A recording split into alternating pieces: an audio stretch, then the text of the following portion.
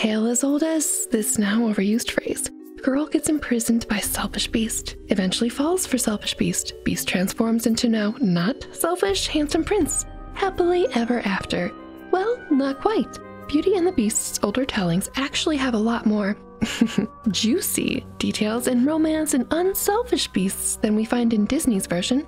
And contrary to most every other creepy fairy tale origin ever, this one holds up to and even surpasses the modern retelling in respectable interactions. I love these tales and I hope you do too. So let's go seek adventure in the great wide somewhere, and along the way, we'll find out just who is the real beast in Beauty and the Beast. Now, I have to say there are quite a lot of modern retellings of this tale. I'm using Disney's as a reference point because a lot of people recognize it instantly at a glance or are familiar with it enough through osmosis. Disney does take a lot of liberties with this story, which suits it just fine, I think. This story has roots and versions as early as 4,000 years ago, and lovers transforming into beasts is not an uncommon theme in tales. Today, we are traveling back to around 1697 when Charles Perrault wrote his tale La Belle et la Bête, or Beauty and the Beast. Then we fast forward to 1740, in which French novelist Gabrielle Suzanne de Villeneuve penned her more saucy version of the tale. This was abridged and published by Jean-Marie Le Prince de Beaumont 16 years later in 1756, and is extremely similar to Perrault's. And in 1889, it appears in Andrew Lang's book as the one we are mostly familiar with today. So, what we have now is from a centuries-long game of telephone, each telling losing a bit along the way and adding something else in as well. Between these works, there are also other variants and versions, as well as operas and plays too. In this video, I'm focusing mainly on Villeneuve and Perrault with some Beaumont for good measure. And of course, I do need to mention Madame d'Aulnay, who predates Perrault, as many of her tales have set the stage for this beautiful story. Once upon a time, in Villeneuve's tale, our heroine is of course the youngest, most humble and beautiful child of 12. 12! Imagine. Both Beaumont and Perrault have it as a mere 6. 3 sons, 3 daughters. And maybe Disney keeps this number alive with Gaston's wanting 6 or 7 strapping boys. Their father insists they all be well read. Perhaps this is where Disney got the bookworm side of Belle. Anyway, the youngest is so beautiful that everyone literally calls her Beauty, or in French, Belle. That stayed in Disney. Beauty has suitors who she turns down to stay with her father, who is a wealthy merchant, not an eccentric inventor. Unfortunately, his fortune gets lost at sea, so he has to move the huge family to a smaller house in the country. The tales go into great detail about all the new work that children have to do to keep the house running, but my favorite bit is that Beauty, resigned to it and finding she enjoys it, sometimes sings to her spinning. She is actually super content with the provincial life, or at least determined to make the most of it, much to the chagrin of her sisters. 1 year later, the father goes on a promising business trip and, like in every tale ever, asks all his children what they'd like as gifts. Predictably, they all ask for expensive jewels and dresses, but Beauty humbly asks for nothing but his safe return, infuriating her jealous and haughty siblings. She is prevailed upon and then asks only for a beautiful rose like none from around there. And this rose did make it into the Disney tale, but in an enchanted timer sort of way. The business venture turns out to be unsuccessful, and the father's journey home is not easy. In Villeneuve's tale, he gets lost at sea, and in other tales, it's a woods 30 miles from his home. But regardless, he seeks refuge in a seemingly empty castle, where a roaring fire awaits and a meal is laid out for him. Perhaps by the invisible owner, he thinks. Maybe this is what inspired Disney's enchanted servants. Next morning, he awakes, drinks some chocolates, yum, sees the most beautiful rose in a garden, and plucks it. The castle's owner, a hideous beast, confronts him for stealing his most prized possession after partaking in his hospitality. I'm sorry, but there's just something so sweet about a huge beast tending and delighting in roses. Can't be that bad. The merchant explains that the flower is a gift for his daughter, and the beast is willing to trade the merchant's imprisonment for the imprisonment of one of his daughters on one condition. The merchant must be absolutely honest about what the trade involves. No sugarcoating it or anything. The beast insists that the woman fully consent to the situation.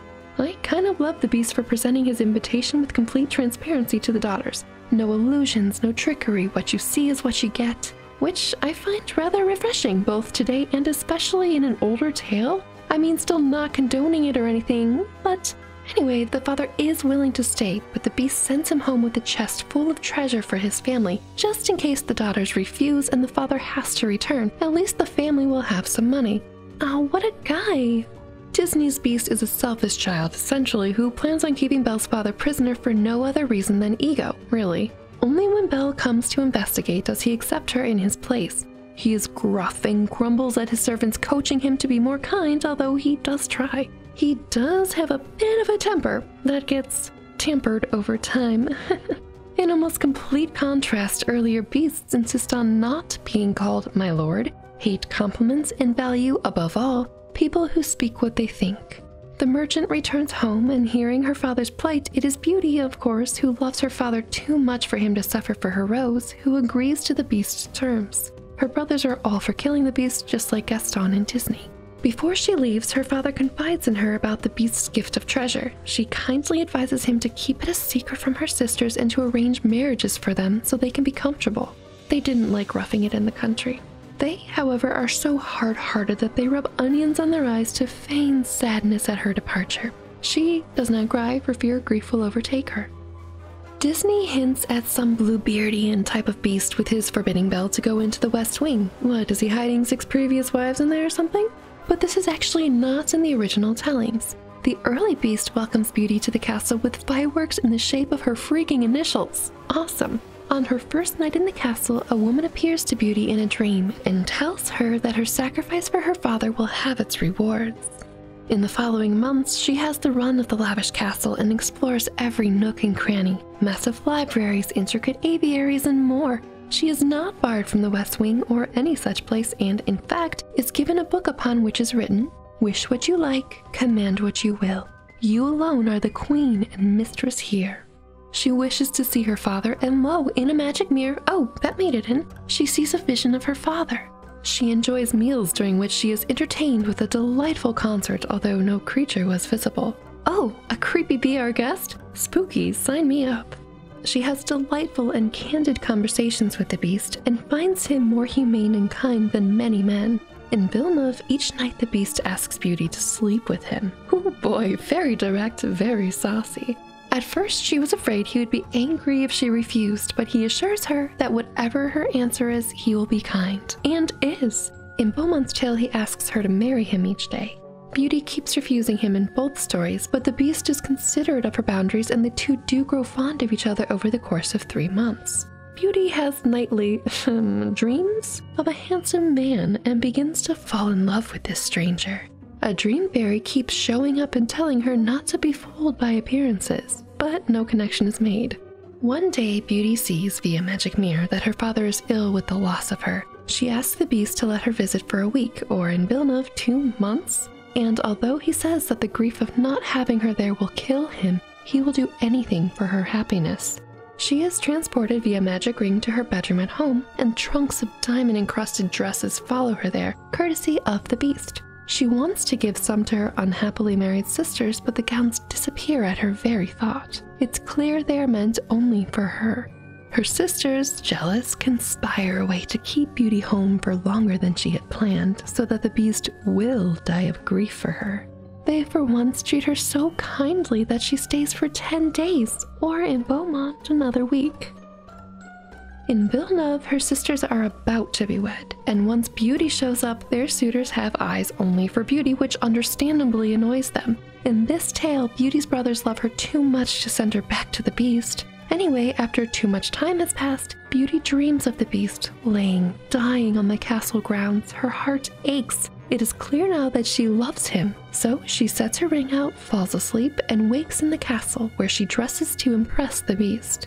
Then waits until 9 o'clock in the evening, when he usually swings by for conversation and marriage proposal, to seek him out. Where's the urgency here? When he doesn't show, she fears she has caused his death and runs yelling for him through the castle. She finds him as in her dream, lying in the garden, and rushes to him and throws water at him to revive him. Says he, "You forgot your promise. In my grief at losing you, I determined to let myself die of hunger. But I die happy since I have had the joy of seeing you once again." To which Beauty replies, "No, my dear beast, you shall not die. You shall live to be my husband." She now realizes that what she thought was friendship was actually love. All of a sudden, there are fireworks. And the castle lights up, music plays, and a celebration unfolds. The beast disappears, and a very handsome prince is at Beauty's feet. In Villeneuve's tale, this is the prince that Beauty kept dreaming about nightly, so she's pretty happy about this. He reveals the terms of his curse by a wicked fairy, who had transformed him into a beast until a damsel would consent to marry him. He could not mention the curse until now, and he could only use his good heart to woo a lady.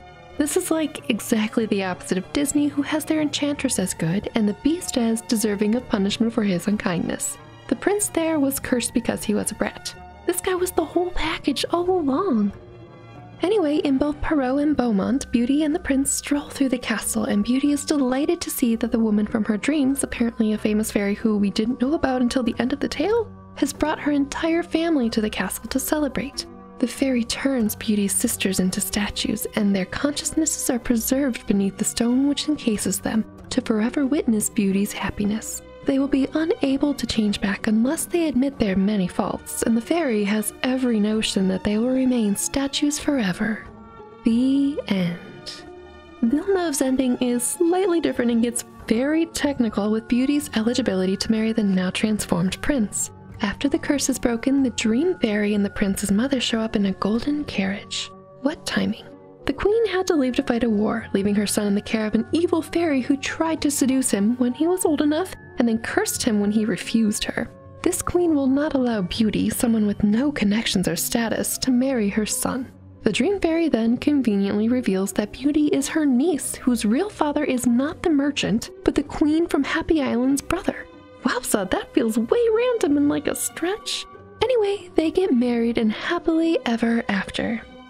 So, with the original tales and Disney's more modern interpretation, and heck, we'll throw in Rumple too for good measure, he's the stand-in for Beast in Once Upon a Time, I'm pretty sure, the true beast of Beauty and the Beast is Mrs. Potts. I mean, she one has a favorite child, Chip, who seems to be the only one she lets out of the cupboard, and two, if they were all locked up in that cupboard when the spell was broken, wouldn't all those now transformed children also now be broken? They wouldn't all fit in that small cupboard. Broken bones and such galore. How cruel, Mrs. P, how cruel. But in all seriousness, the beast in older tales is far more humane than most of the humans, and that was kind of the point. By the end of their tale, Disney makes this point clear too at last with their character of Gaston acting more selfish, rash, and unkind in all of his super toxic masculinity than the changed beast. And it's not just Gaston, the whole village goes along with the unjust locking up of Maurice and the plot to eliminate the beast, not to mention the self-serving asylum caretaker. I rather admire the beast in older versions, apart from the whole keeping Beauty as punishment deal. But what are some of your thoughts? Which version of the tale do you prefer? Let me know in the comments below. Oh, and before I wrap up our adventure today, I wanted to let you know that I've started a second channel, a bit late, where I tell 2 stories per week. It's more freeform, and I've got fairy tales, ghost stories, and currently reading the full Alice in Wonderland. So if you can't sleep and need more stories more often, consider checking it out. I'll see you there, Night Owl Supremes. Thank you for stopping by and watching this video. If you want to know the second the next one comes out, please do be sure to subscribe and click the notification bell in all its subcategory glory. YouTube has been weird lately. Okay, I'll see you soon in the next video. Goodbye!